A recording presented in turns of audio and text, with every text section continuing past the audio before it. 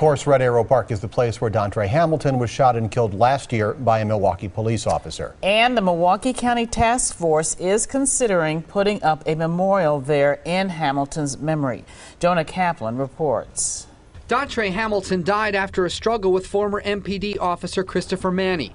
Hamilton supporters have left flowers and candles, but this would be something permanent. Any small remembrance of someone who was tragically murdered, that's an appropriate action to be taken by our community.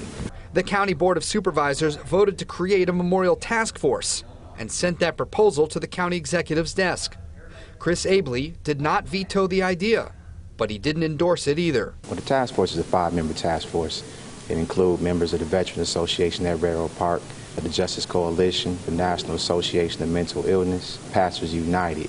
The diverse task force could be in for some heated, if not lengthy, discussions. The Red Arrow in Red Arrow Park honors the men and women who served in the U.S. Army's 32nd Division and Brigade, comprised of many soldiers from Wisconsin's National Guard.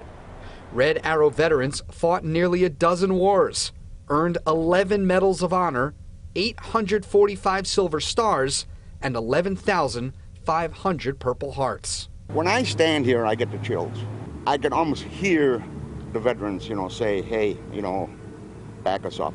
The county board would have to approve any proposal from the task force. It's worth reiterating that the County Board of Supervisors only voted to create a task force. This is not the memorial. And even Supervisor Rainey conceded it's possible the stakeholders could decide not to put anything here at all. In Milwaukee, Jonah Kaplan, today's TMJ4. And many of you have sounded off about this on Facebook, and we invite you to continue the conversation by going to our social media pages.